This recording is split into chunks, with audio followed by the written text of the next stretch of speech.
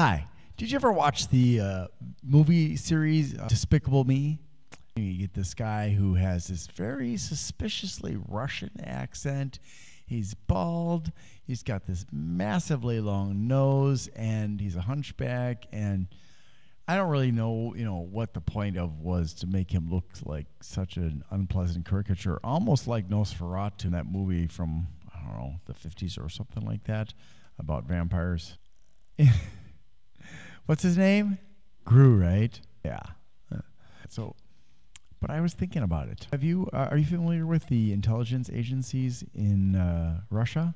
Well, one of them is called the KGB, and that was to serve the government. There was another one that was to serve the military, and that was GRU,